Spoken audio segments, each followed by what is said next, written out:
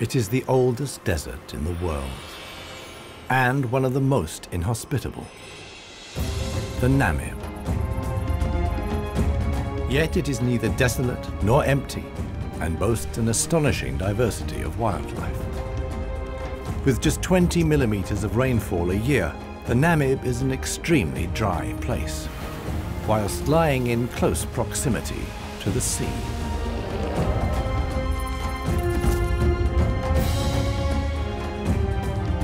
It is unique in being home to elephants.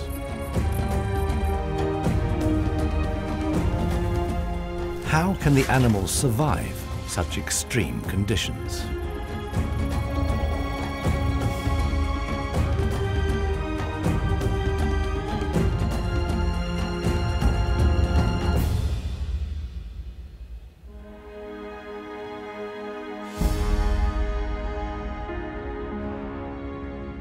Namibia lies in southwest Africa. The Namib Desert stretches for almost 2,000 kilometers along the coast. To the north, the desert is crisscrossed by several dry river valleys. One of them is the Hoanib Valley. It runs through the desert for several hundred kilometers and ends in the sea.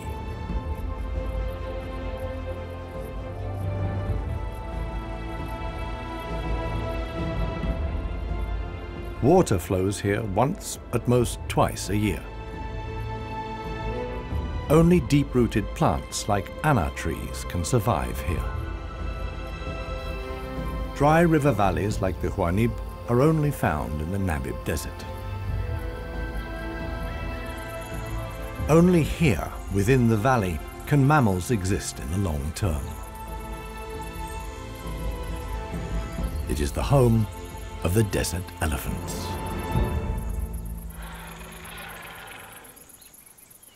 In contrast to their other African relatives, desert elephants live in particularly small family groups.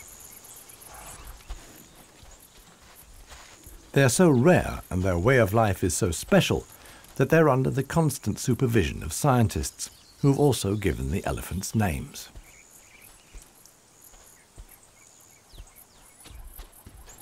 The head of this family is alpha cow Clarissa. The animals don't leave her side for a moment. Only Clarissa knows how to survive in this extreme environment. The shoots of the anna tree are now ripe.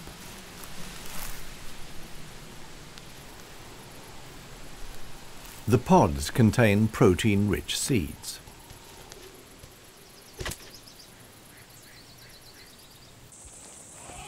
Clarissa has known every one of these trees since her childhood.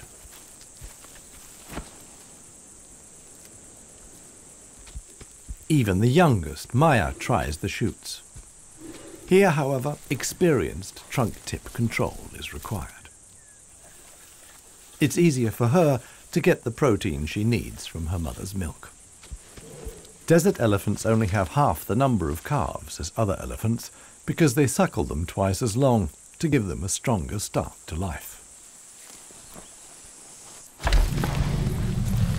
The male animals stay with their mother's family until they reach sexual maturity. With mock fights, they prepare for life without the protection of the females.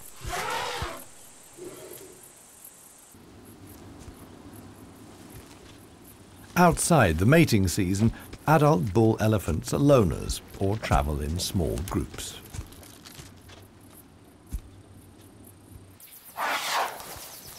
Jappy is the most skillful of them.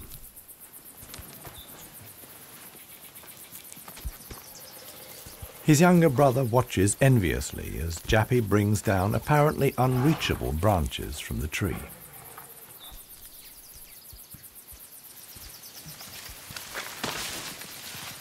In the valley, Jappy is well known for such tricks. He learned them from his father. Friendship among bull elephants has its limits. Jappy is certainly not willing to share his branch with his younger brother.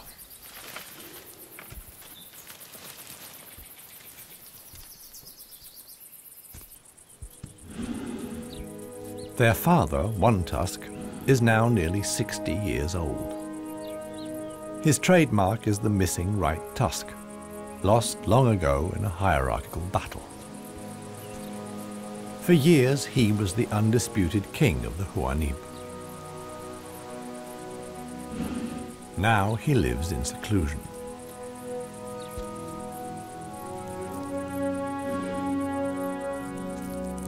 Healthy desert elephants roam for up to 10,000 kilometers a year in search of food. One Tusk's legs are weak.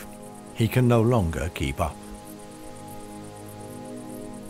The aging bull is already being watched by a male jackal, which lives in the Hoanib Valley with its partner.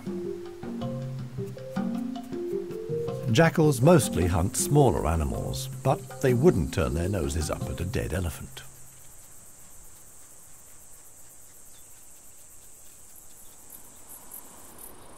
In a side valley, Clarissa has discovered a further source of food. There's a wide selection of bushes, grasses and herbs. Desert elephants treat their food much more gently than other elephants. Instead of tearing the plants out of the ground and destroying them in the process, they carefully harvest just the shoots. In this way, the plants can continue to grow. The elephants' climbing skills far surpass those of their savanna-dwelling relatives. This too is a form of adaptation to their special habitat.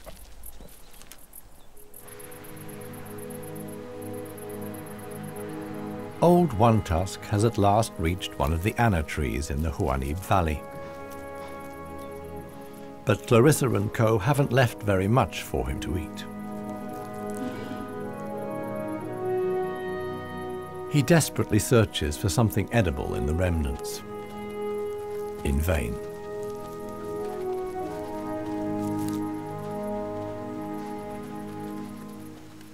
For the inhabitants of the Namib, survival is hard. They're used to going for long periods without water. Many get liquid from their food or know secret sources of water.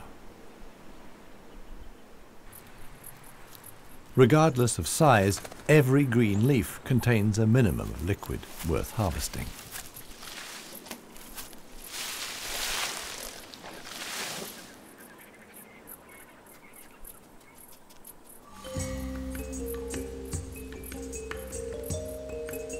Outside the dry river valleys, there is scarcely any vegetation. Here, only extreme specialists survive. The Namib desert beetle is no bigger than a fingernail. As all animals, it depends on water for survival and has developed a special strategy.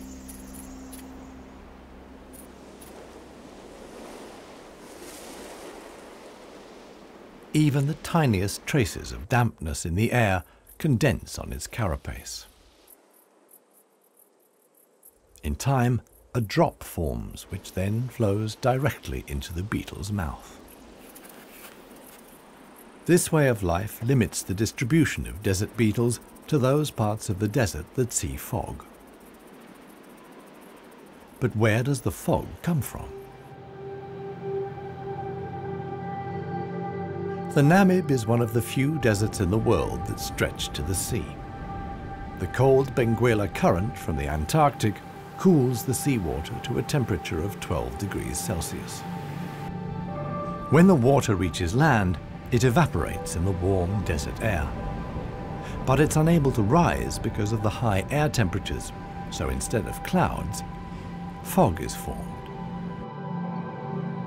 Around 200 days a year, the desert is wreathed in mist, which sometimes extends hundreds of kilometers inland into the dry river valleys.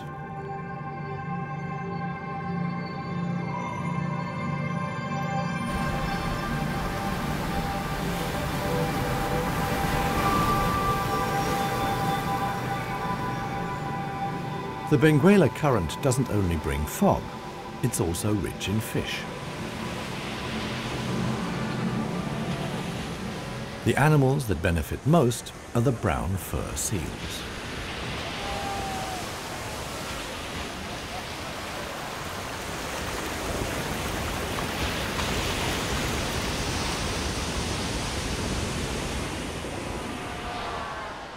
Their colonies are often home to 100,000 animals.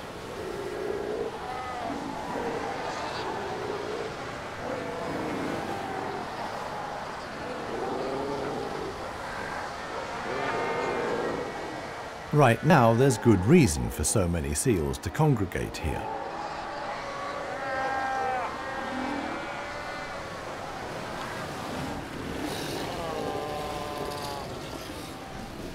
The mating season is just beginning.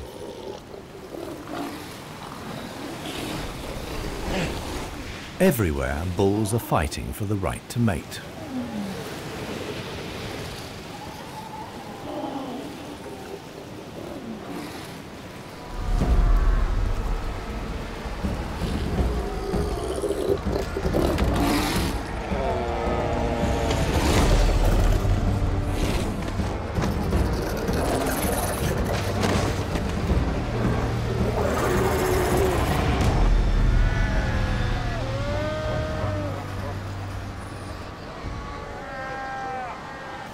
The strongest conquer a whole harem and then have their flippers full.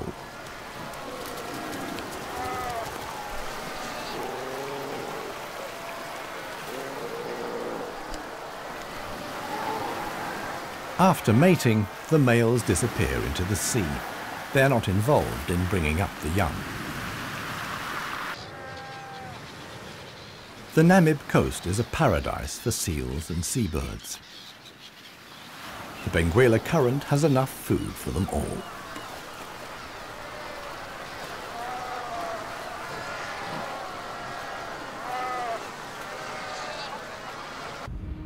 From here, the fog sometimes penetrates as far as the Hoanib valley.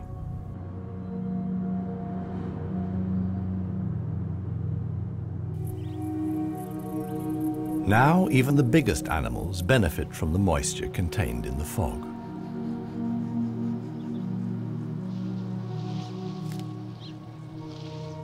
Jappy and his brother can take on a lot of liquid from the drops of dew on the plants they eat. This allows the elephants to go without water for up to 4 days at a time. The pair are still on the move together. This will soon change.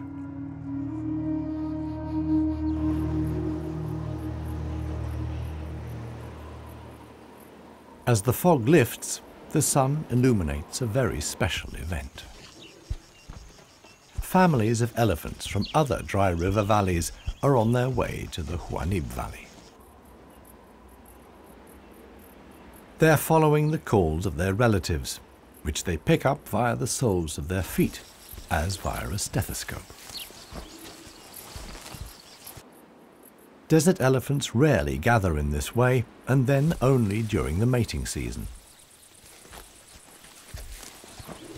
More and more elephants join Clarissa's family. Some of the animals haven't seen each other for years and exchange affectionate greetings. Jappy and his brother are also aware of the arrival of the females. When it comes to attracting a cow, in a flash, companions become rivals. Once upon a time, One Tusk was also aroused by all the excitement. Today, it no longer has any significance for him. He wouldn't be able to deal with confrontations with other bulls.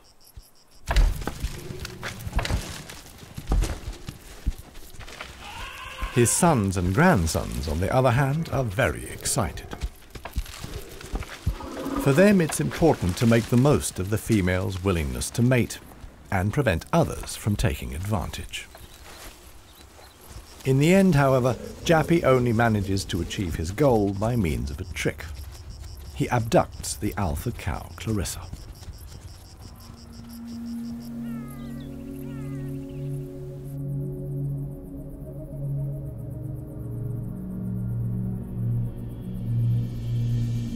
While many of the inhabitants of the valley spend the night hours asleep, this is the time of the real desert dwellers. The Namib sand gecko is only active at night. In the darkness, the little predator looks for crickets and spiders.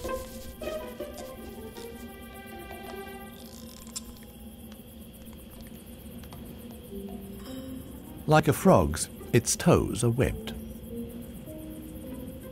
This enables the lizard to seemingly fly across the dunes without sinking into the sand.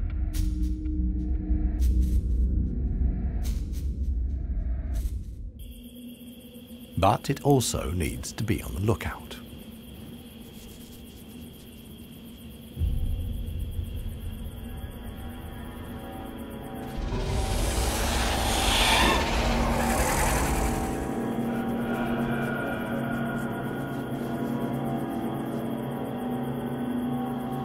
A sidewinding adder. Similar to desert elephants, beetles and geckos, the snake has a hard life in the Namib. The sidewinding adder can only take in liquids via food. It has to hunt successfully to survive.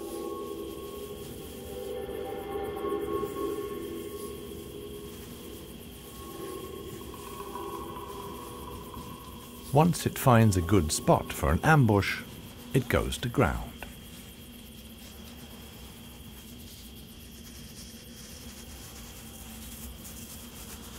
The snake is a predator that lies in wait for its prey, relying completely on its camouflage.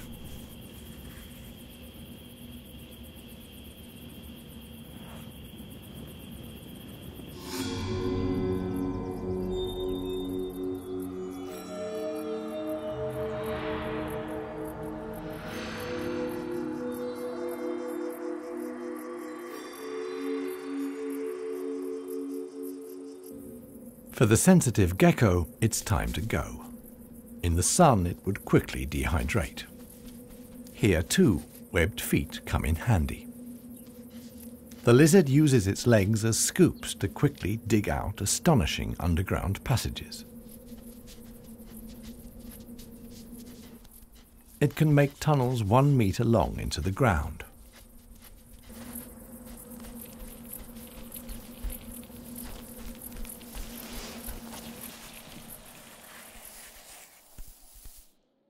Here, it's safe. Up at ground level, another gecko isn't in quite such a hurry. With good reason. The fog is coming.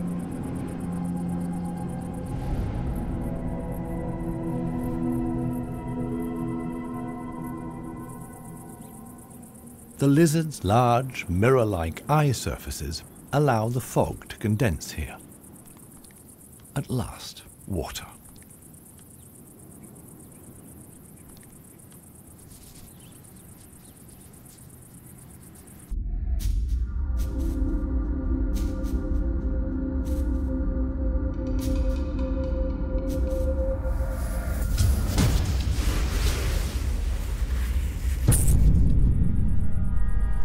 The waiting paid off. This morning, the sidewinding adder can have breakfast and get some liquid into the bargain.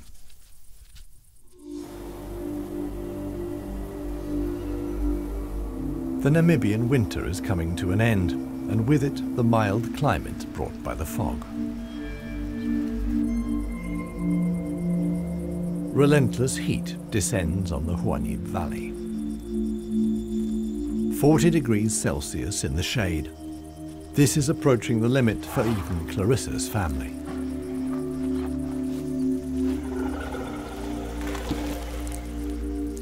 Elephants don't sweat, and so protect themselves against overheating by fanning their ears. But it seems too hot even for that. The heat is hard to bear for all the animals, but for the youngest, the sun can be lethal. Maya is really suffering.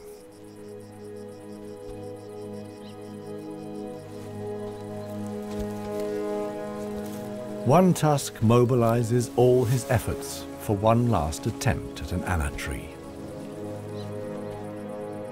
But he no longer has the strength.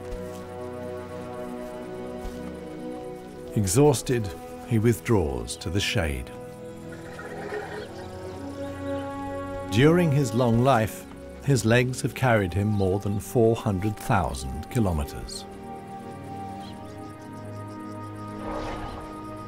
As with most bull elephants, the last few steps he will take alone. Despite the heat, Clarissa can't afford to take a break. She urges her family to move on. Desert elephants have to spend up to 20 hours a day eating 200 kilos of plant material.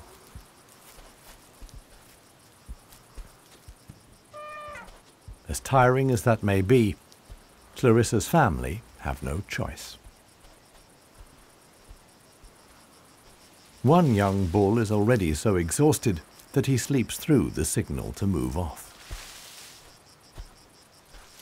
He only wakes up when the other elephants are already out of sight.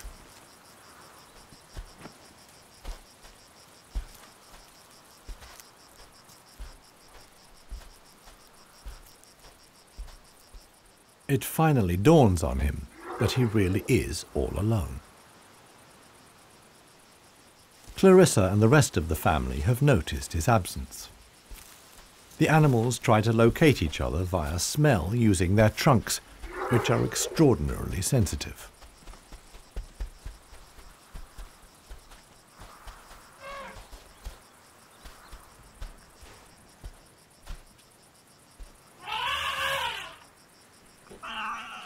In the end, it's Maya who gives the decisive call.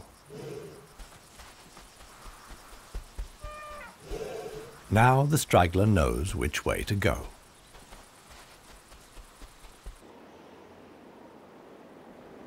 The extremely dry period shows no sign of coming to an end.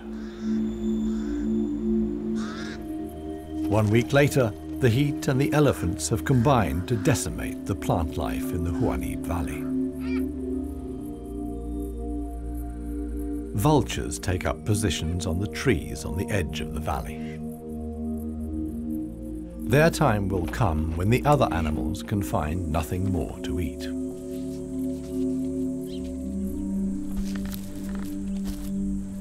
For Clarissa's family, a dead tree now becomes the sole source of food. In the desert, a tree of this size takes years to break down. And it's the elephants that turn it into food again for the other animals. They themselves only use 60% of what they eat. The rest they excrete undigested.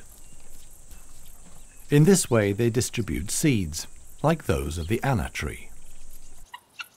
Some animals, like the helmeted guinea fowl, take the majority of their food from what the elephants deposit.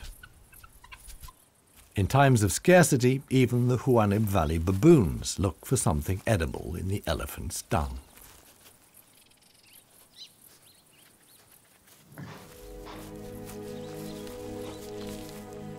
Old One Tusk has one more go at the wood.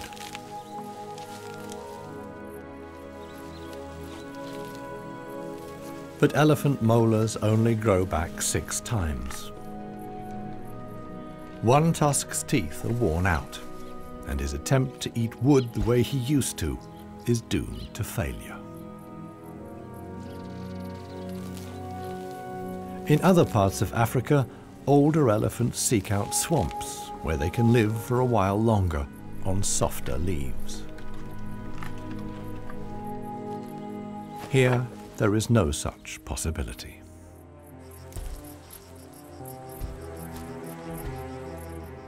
For Clarissa, too, the situation is becoming threatening. She and her family must leave the valley and seek food and water elsewhere. Other families join the trek. Only Clarissa's knowledge of hidden water sources can save them now.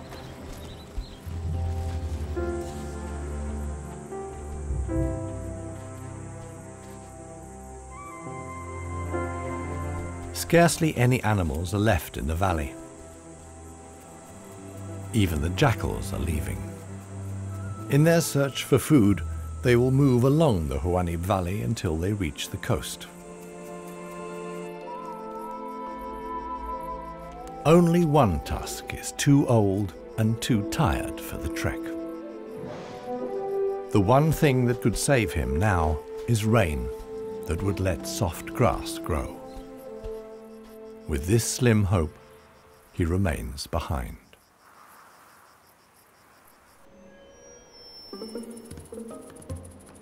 The Namib desert beetle is also looking for something to eat. In contrast to most of the desert dwellers, it is not seeking fresh young shoots. The beetle is on the lookout for plant residues. The unceasing wind is a help. It sweeps fragments of plant life together in valleys and hollows between the dunes. Mostly it's just a few bits of leaf. But sometimes it collects and becomes something like a herbal rubbish dump. Although the plants are completely dried out, they still contain important nutrients.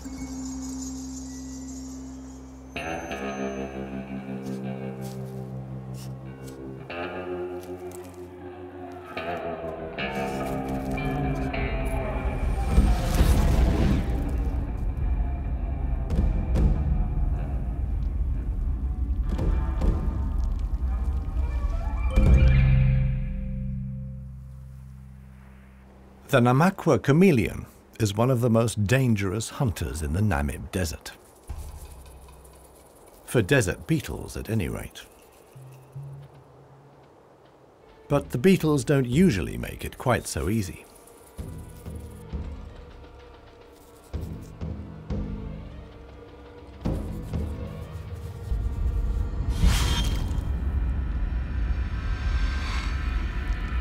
The beetles aren't only full of protein, but also provide essential liquids for the lizard.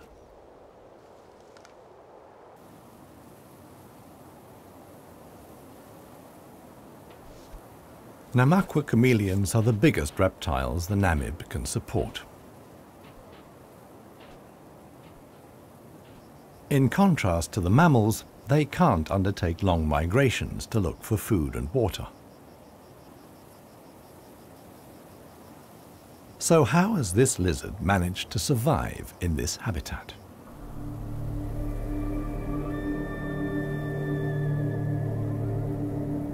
The answer can be found here, in dead flay. Similar to the Hoanib, a river once flowed here. Along its banks, animals like chameleons penetrated deep into the desert. Hundreds of years ago, the dunes slowly invaded the riverbed and cut off the water supply. This process was so slow, however, that the animals had time to adapt to the new conditions, like the Namaqua chameleon. The only witnesses from the once flourishing flora and fauna are long-dead acacia trees. Some of them have stood here for more than 500 years.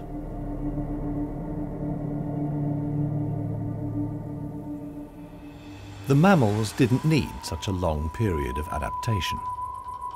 Their ability to migrate over long distances enabled them to conquer the desert much more quickly.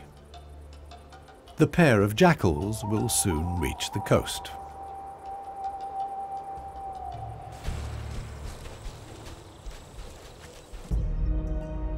Clarissa, meanwhile, is still searching for water. Little Maya is already exhausted.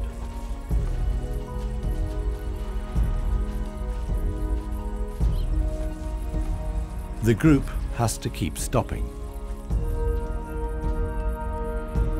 The animals are reaching the limits of their strength. Clarissa can produce less and less milk for her daughter. Suddenly, a commotion, as Maya sinks to her knees. But Clarissa urges her offspring onwards. It is their only chance.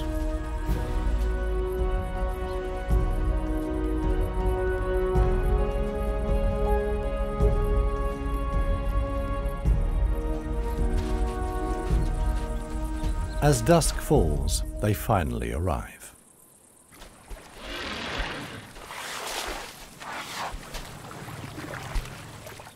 Thanks to Clarissa's knowledge, there's something to drink at last. Even when very thirsty, adult elephants can get by on 100 litres of water a day. Thus, the few watering holes that exist in the desert stay fuller longer.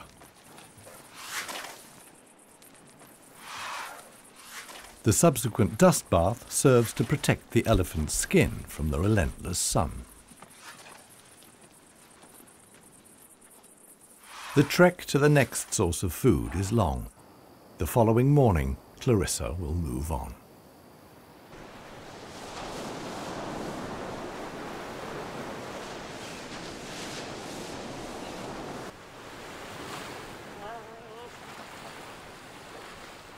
The jackals have finally reached the sea and move southwards along the coast.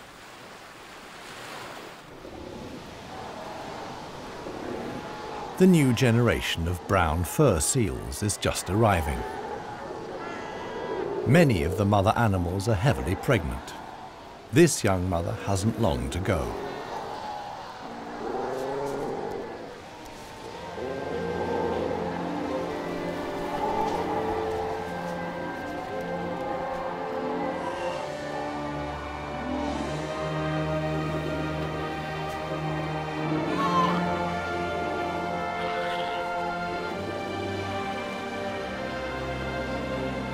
The mother at once welcomes her offspring into the world. Each voice and scent is as unique as a fingerprint. The ritual creates an unbreakable bond between mother and pup.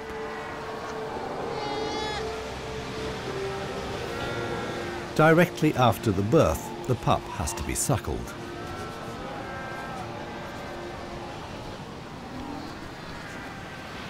The newborn is a little clumsy.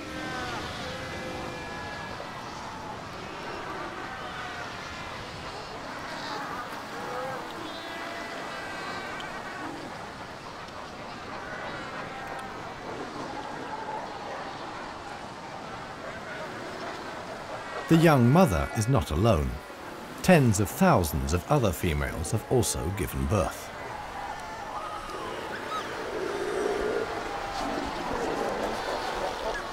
Space is at a premium in the colony, a risky situation for the babies.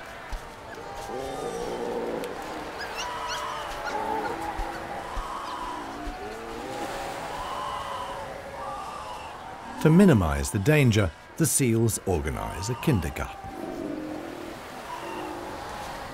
Many of the mother animals leave their newly born pups here.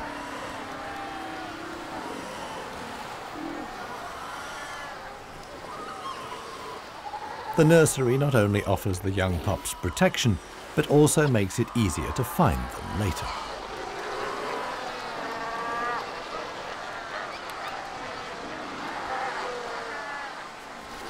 The mother seals have to go out hunting every day to make sure their milk is nutritious enough for the young.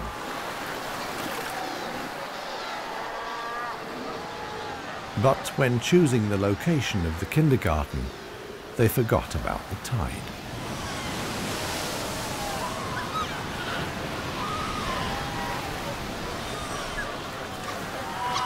The pups fight desperately against the onslaught of the waves. The baby is washed out to sea along with the other newborn seals.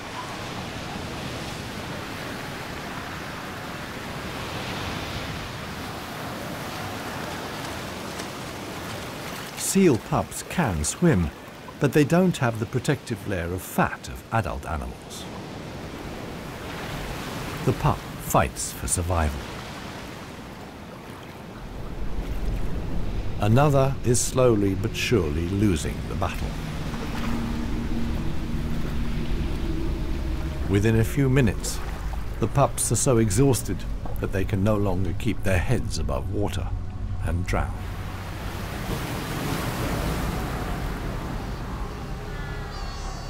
This newborn pup is still alive. With an iron will, it fights its way to the shore.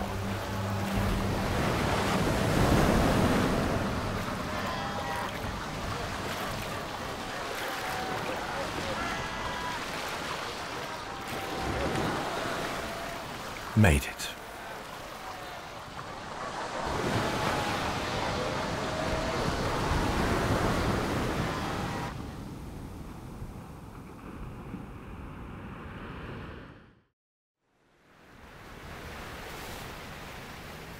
The next morning reveals how great the danger posed by the sea is for the seal pups.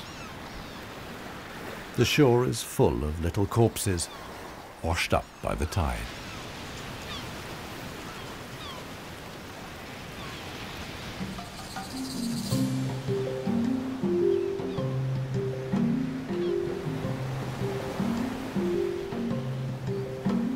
The jackals from the Hoanib. The pair have travelled hundreds of kilometres from the arid valley.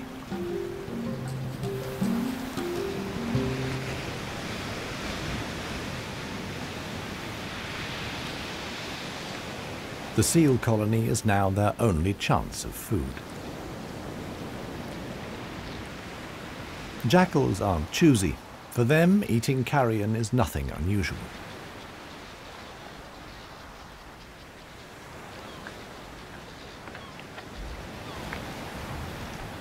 They'll be spending the coming weeks at the seal colony. Only when the pups are old enough to swim enduringly, and thus the supply of food runs out, will the jackals return to the Hoanib Valley.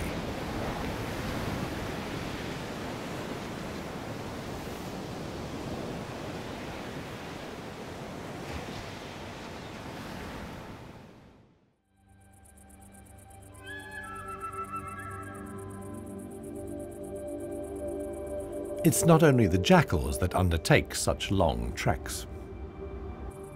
The other inhabitants of the Hoanib have a long way to go.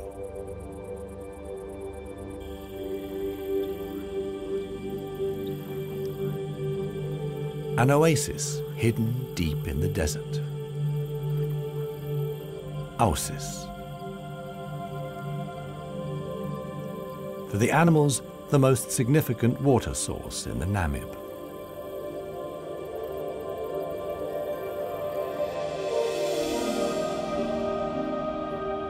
It lies like an emerald in the middle of the desert.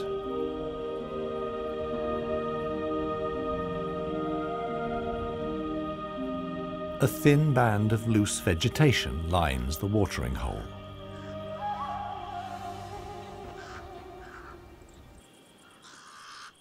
The pied crows are getting worked up about something. Visitors. Big visitors. The legendary desert lions.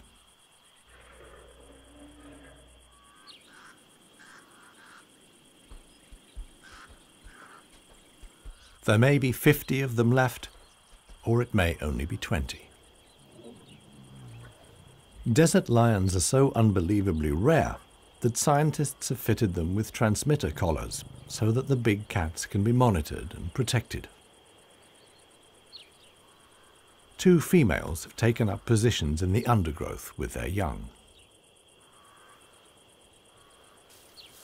The experienced predators know that it's just a matter of watching and waiting. But the lions are tired. They haven't eaten for weeks. The mothers spend whole days lying in wait for the arrival of the migrating animals.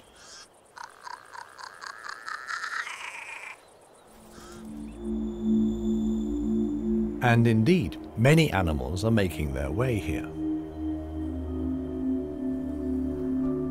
Like these ostriches, they all urgently need water.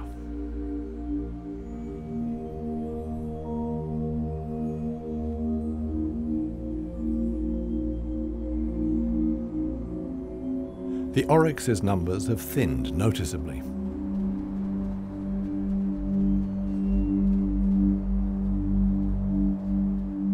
Some are lagging far behind the main column.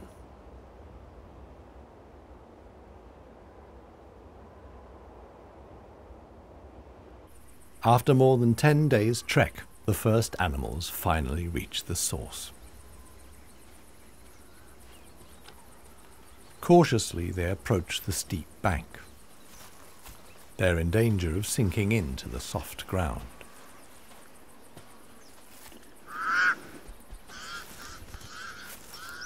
The pied crows sound the alarm again.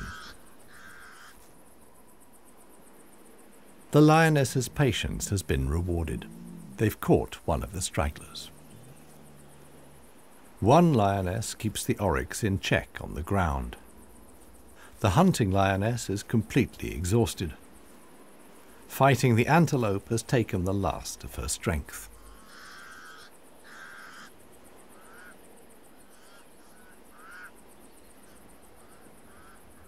She drags herself back to the bushes to get her cubs.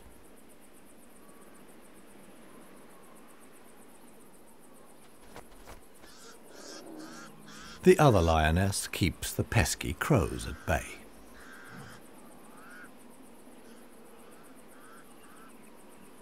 Luckily for the huntress, the cubs quickly grasp the situation. They can hardly wait to get their teeth into some fresh food. All the animals here are fighting for survival. The lionesses won this round. They've enough food now to last the coming weeks.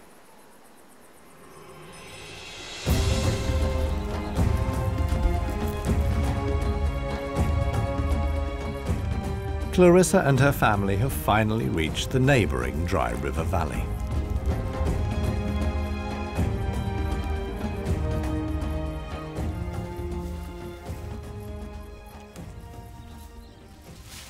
The experienced cow knew instinctively that in times of drought there was some precious greenery here to feed on. The exhausted animals can at last fill their stomachs again.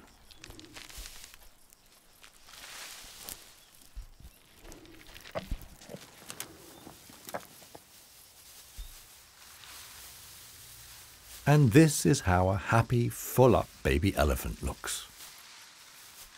Maya in paradise.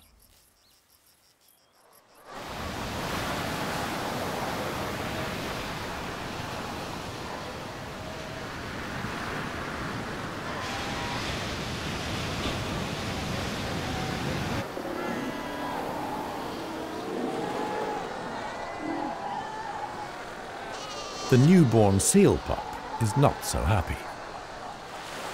The accidental, almost lethal bath is long forgotten.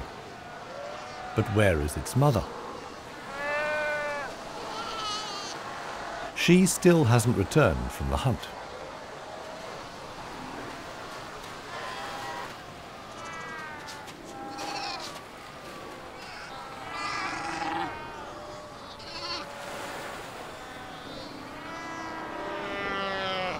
Was that the mother's voice?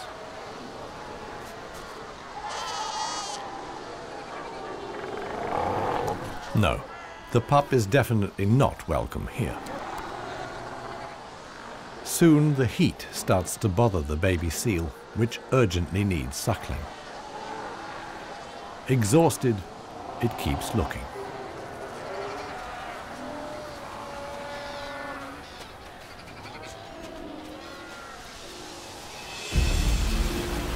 Around midday, the mother returns from the sea.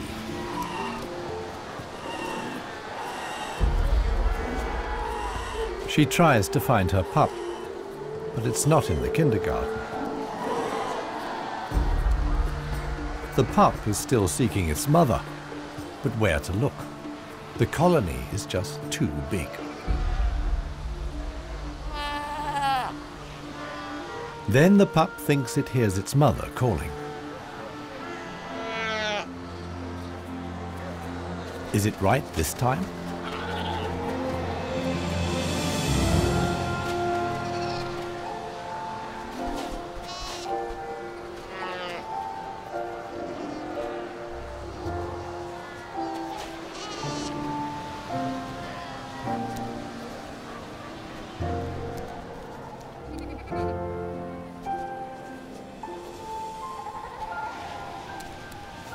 Finally, mother and pup are reunited.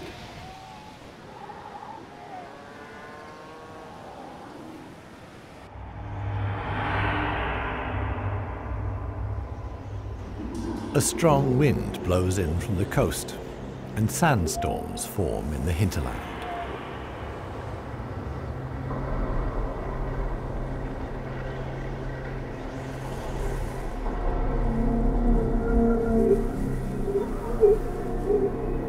They reach the river valley where Clarissa and family have found food and shelter.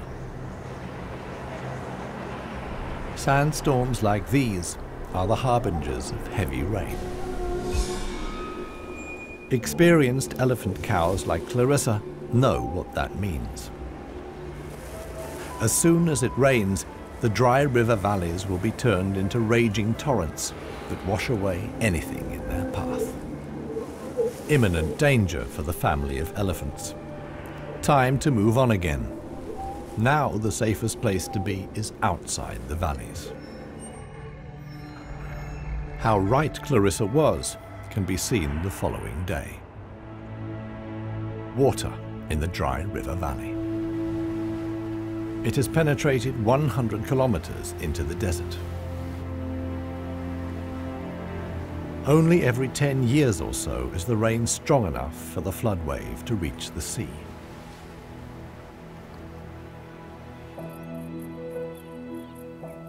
Just a few days later, the first green shoots begin the transformation of the dry river valleys.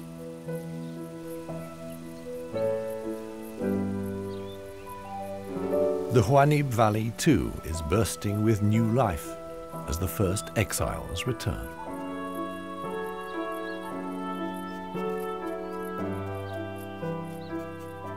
For one animal, however, the rain came too late.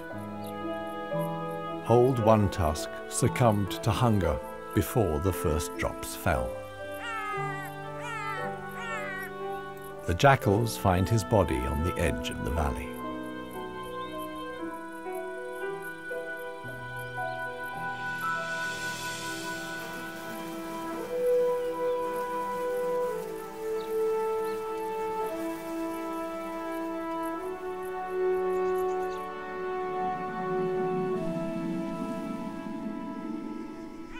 The jackals don't approach the body until evening.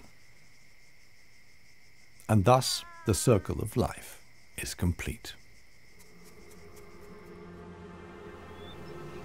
The next morning, long unheard calls echo through the valley.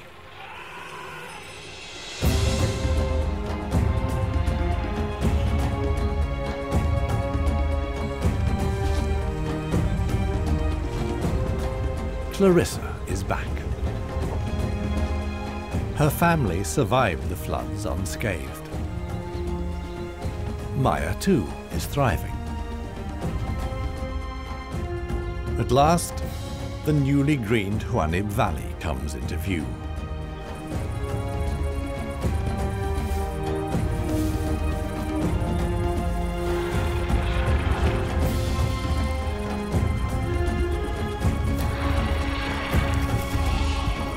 Clarissa's family is home again.